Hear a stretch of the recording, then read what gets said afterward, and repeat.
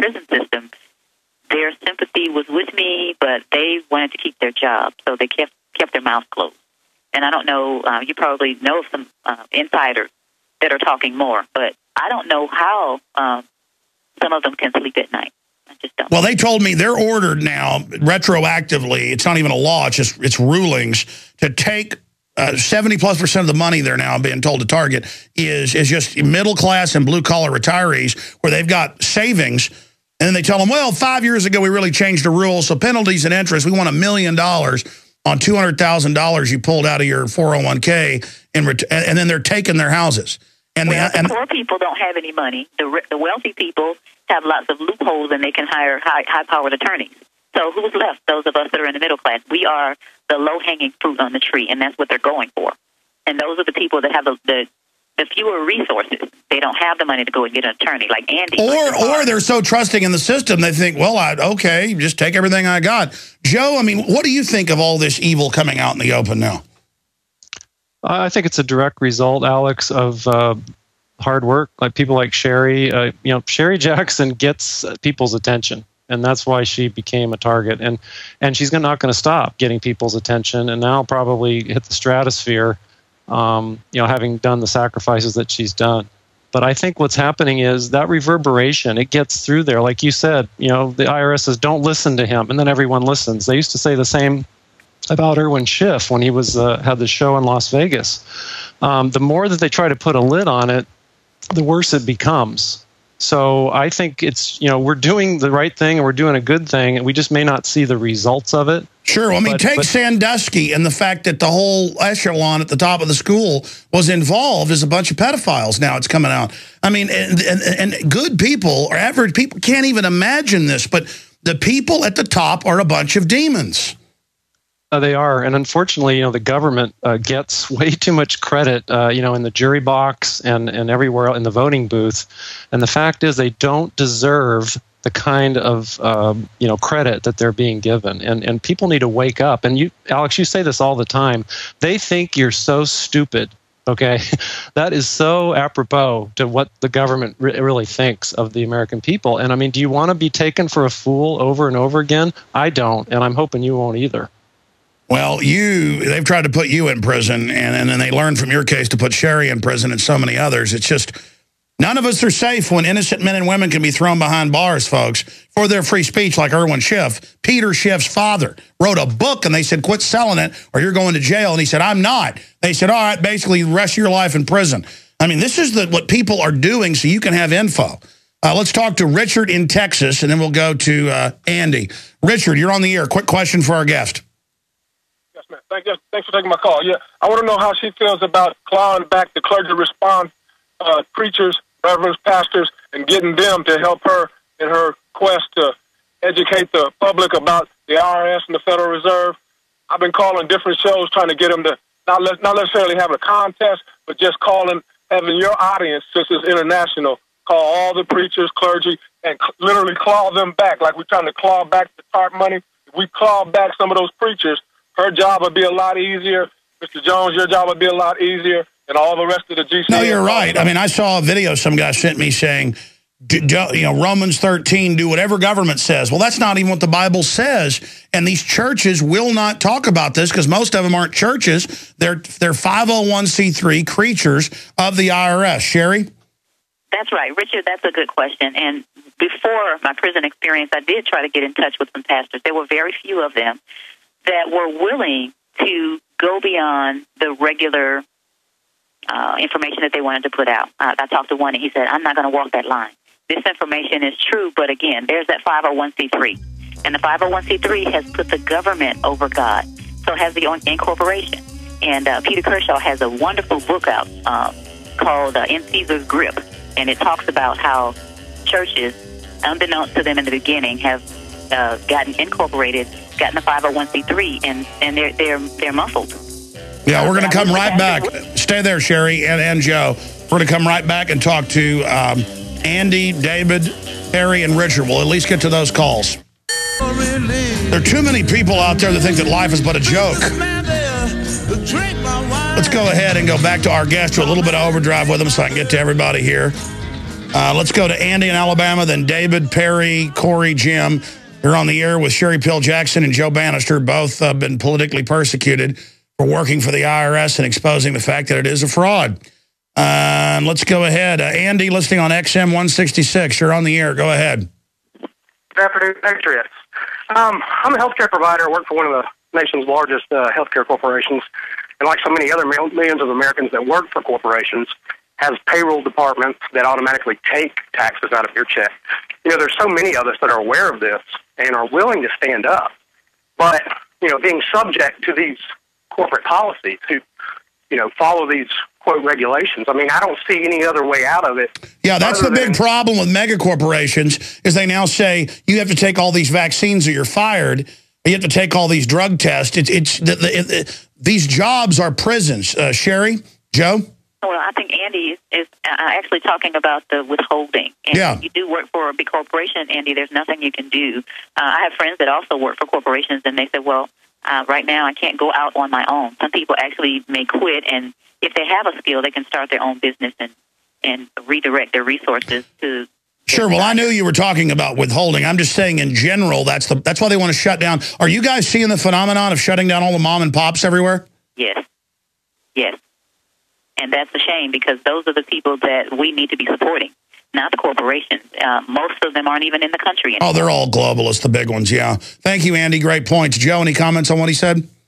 Just a couple things I can think of. If you go to truthattack.org and the pre-induction physical, Tom Cryer, the deceased attorney, he gives people a good way to kind of look at their situation and whether they're going to butt up against the IRS or whether they're better off just paying the mafia to not break their legs and then supporting InfoWars, supporting Sherry Pill Jackson. Yeah, that's what we do. You've got to, we should do a whole show on Mr. Cryer. He beat the IRS in court. Great guy, now gone on to heaven.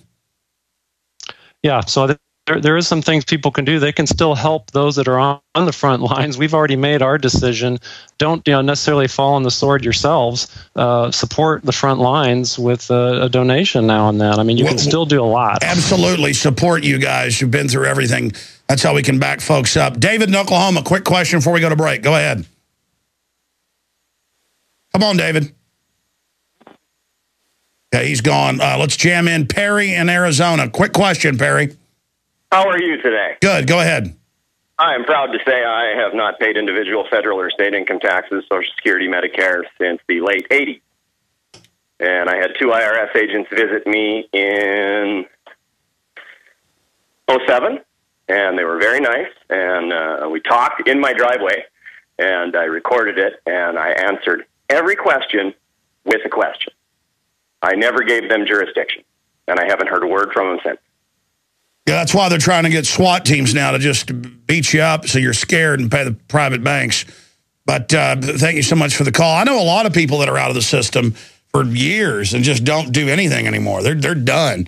I mean, the illegal aliens do that. Why shouldn't we? Any comments on that, Sherry? It's ridiculous what they're doing. They're taking the money from us and giving it to them. That's what they're doing. Oh, the globalists hate this country. Anything they can do to destroy it, they do it. We're going to come right back and do 5 more minutes of Overdrive with our guest. We're going to talk to Jim, and we're going to talk to Corey, and maybe a few others if we have time. Stay with us. Ladies and gentlemen, we have Joe Bannister, former Treasury agent, who spoke out against the fact that it's all a fraud at the IRS, who they tried to put in prison, but jury found him not guilty. Sherry Pill Jackson was a former criminal investigator who spoke out and was part of films and full-page ads in USA Today. They SWAT-teamed her, kangaroo courted her, and sent her to prison for 3 years. She's got a new book coming out next month. And pre-order it at her site, sherrypilljackson.org.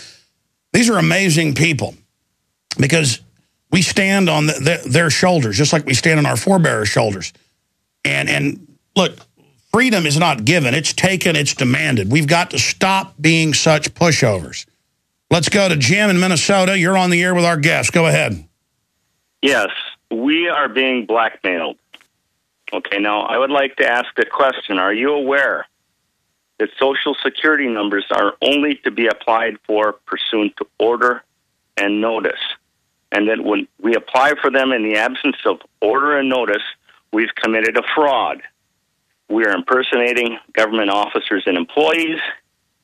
Social Security numbers are only mandated for U.S. government officers and employees. Sure, what they do is they trick you into taking one, and then contractually you go into the banking system who's holding the money in these pensions but really has already spent it. But you get into all the legalese, they don't care. They're enforcing it all at the point of machine guns. Comments from our guest. Yeah, Jim, I have 2 children, and when I gave birth, the hospital sent slave surveillance numbers to my house. So I sent them back, and until I went to prison, my children did not have slave surveillance numbers. Unfortunately, when I was gone, they got driver's licenses and other things. And again, they said under law, the card used to say it till a few years ago, it says not to be used except for the program. The slave surveillance number is the whole control grid system. I wrote them, and they said, well, no, you're right. It says it's not to be used for identification, but now so many corporations and banks require it, and we can't tell them that they can't make you give it to them to get services from them. So what the Social Security Administration is saying is, yeah, it's not supposed to be used, but if someone asks you for it, if you want the privilege that they're going to give you, then you have to give it. And they make citizens jump through 100 hoops. The illegals are above the law. Joe Bannister comments on that. Well, basically, with all due respect to his comments about the legalities of it, we have to look at the realities first.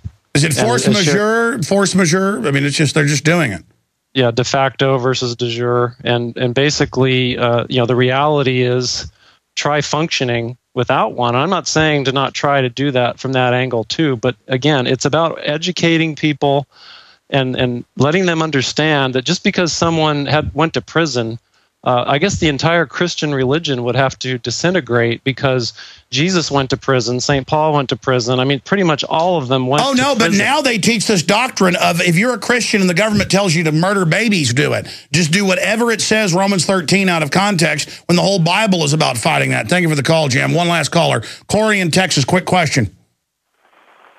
Hey, how's it going? Good. Pleasure to be on the show. Real quick, I know we're running out of time, but Ms. Jackson, first of all, I just wanted to say that I'm truly sorry you had to go to jail for 3 years, prison for 3 years, and be away from your children for doing what's right. My question is, I'm all about bringing the fight, but how do we make a peaceful resistance against an organization like the IRS? If we don't pay our taxes, we go to jail. Well, that's not true. More and more people are getting out of the system. You just keep exposing them. You keep exposing they're fraudulent. I mean, it's happening. You discredit the entire system. I appreciate your calls. Listen, I want to thank both of you for coming on the show. Joe Bannister is going to be in studio on Friday here in Austin, Texas with us, where we originate from. And SherryPillJackson.org is where you can get her book. Thank you, Sherry, for all you've done, and God bless you. Thank you for having me, Alex. You bet. Thank you, Alex. Thank you, Joe. See you Friday. All right, we're out of time for this transmission. Retransmission starts now, and then InfoWars Nightly News starts tonight. They are putting the screws down. They are trying to censor us. They're trying to keep us from reaching the public because the truth is powerful.